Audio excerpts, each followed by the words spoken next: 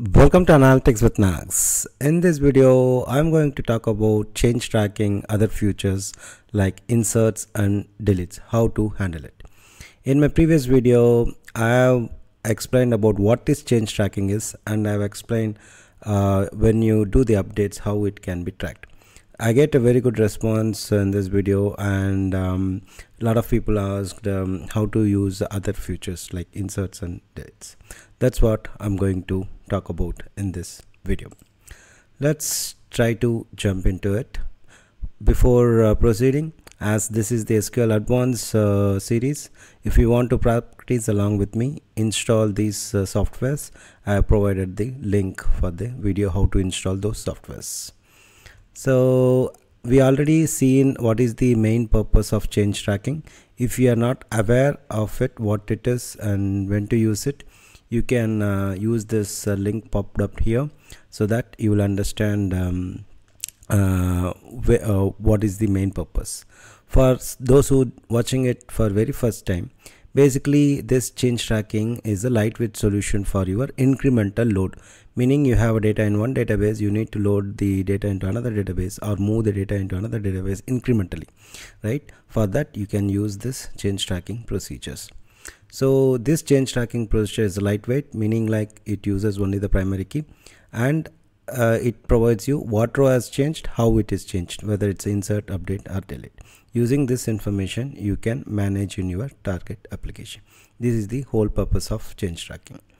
So prerequisite, enable you the change tracking at the database level, and the table should have a primary key. Let's say your application having a database but some tables doesn't have a primary key, then you cannot use the change tracking. Ensure your application uses the primary key, and enable the change tracking at each table level. So these are the simple prerequisite to make use of change tracking. So as you already have explained to those who watched earlier and those who are watching for the very first time, meaning like this change tracking is your what is the purpose here? You have a table and it is in server 1 and this is in this database. You want to move it to another server which is in another database, and this table to be moved. Basically what happens, assume you have 1000 rows here, the 1000 rows will be moved initially, and next day let's say 100 records got modified. That includes inserts and updates, right? Those 100 records will be preserved in your change tracking function, not even a physical table. That will be like internal system functions, right? Using that you can able to query this information, basically the logs, right? Then you can use this temporary table or using certain queries that I will show it quickly. Using this you can incrementally load. That is the whole purpose. In our previous video I have seen updates, so this video specifically for inserts and deletes. This channel contains a free content that covers MSBI, Power BI, fundamentals of Azure. Please share this channel with your friends and colleagues so that these contents will be well utilized. With this note, let's begin our today's topic. So let's move back. As I said before, I have enabled, so that's why the change tracking current version is your 2. So basically this function help us to identify what is our current change tracking version. Now in order to get the change tracking for a particular table, what are the changes happened in that table, you can use this function. Right now I don't have any changes. Let's try to update this record. Now there you go, I have updated. Now if you go and check this table, this is the syntax: change table, changes, human resource.employee, right? When you use this one, now it says the syschange version is 3, and which record I updated. If you see, I updated this 66, right? This 66 primary key will be stored here. Now let's go and do certain operations in the product also. I'm trying to do certain changes in the product table. Now again one more row updated. In order to query this, right, let's go and use, instead of this table, I need to use the production.product table. So each table has its own run, right? If you see from 0, I mean what record has been modified. Now this is again an update. Now I get the 713. Basically each table, when I run together here, this particular table has 66 record, that row number is modified, and in product this primary key is modified. That is what it says. So this is the function used to get which primary key is modified in the respective table. Now let us update one more record in the employee here, and again updating another record here. So let's try to check the these tables right now. What happened here? You can see we have updated employee 1 record, and we have updated the another record here. If you see in the product table, 497 I updated, which is change track version 6. So basically each update or each operation undergoes certain sys change version. Okay, it doesn't matter what changes happening, so it will keep on updating.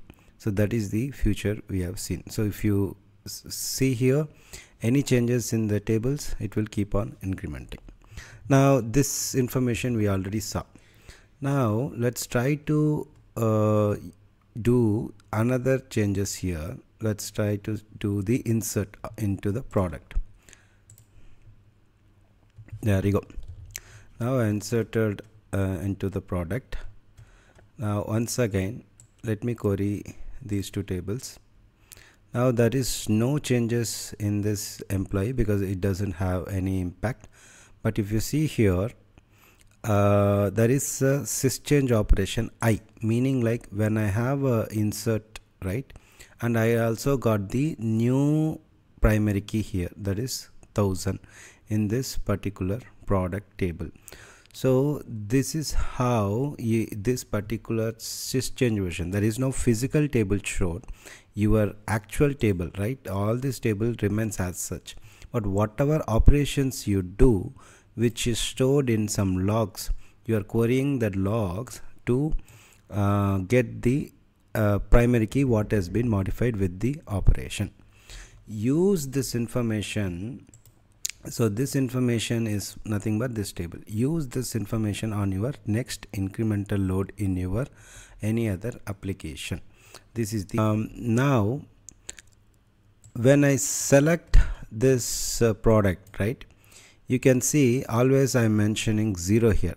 What is the 0? From this version whatever has modified you can provide. Now let's see, I will put 5 here, meaning like after 5 whatever has modified provide me. So now I will get only 6 and 7. So this is the concept you need to understand about this function. Basically the change table changes, takes the input parameter the table, and from which version you need to display here.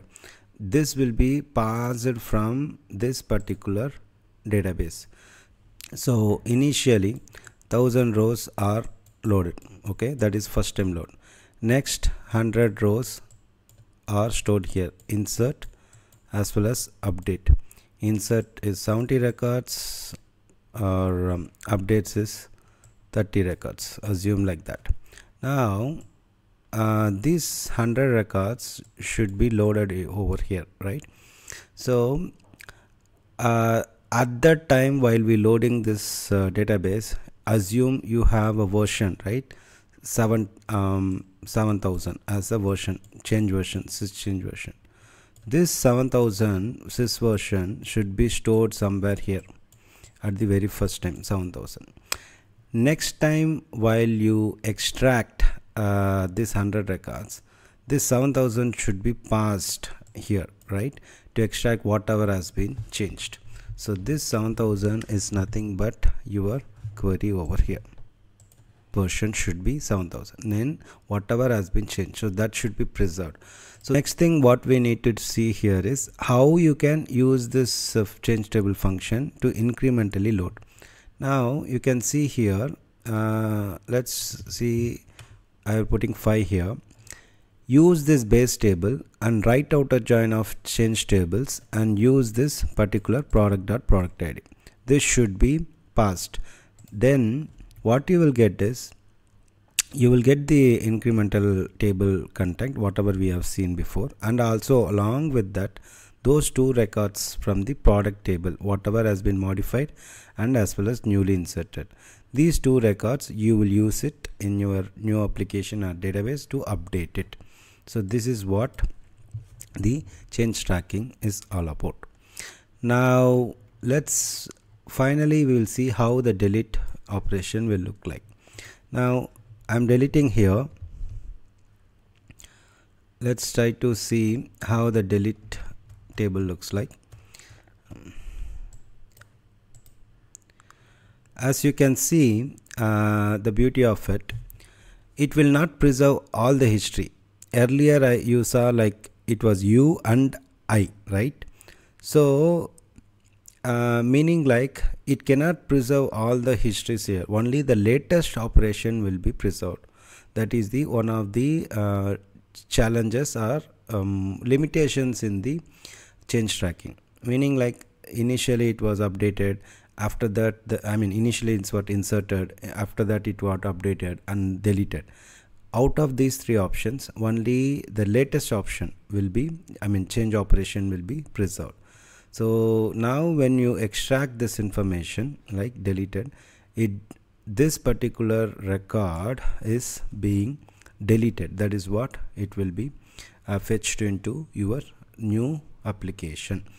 Meaning like if your ETL process runs after insert, right, before delete, then you will get the inserted record. But if your ETL process runs after your deleted statement, you will not include this part of your ETL process. There won't be any records in your target as well, because since it is got deleted, you no need to load it into your target tables.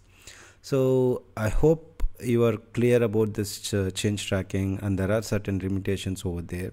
Use it very wisely and effectively so that your ETL process is very minimal. If you like this video, hit the thumbs up button and comment below for queries, and do remember that data is your asset.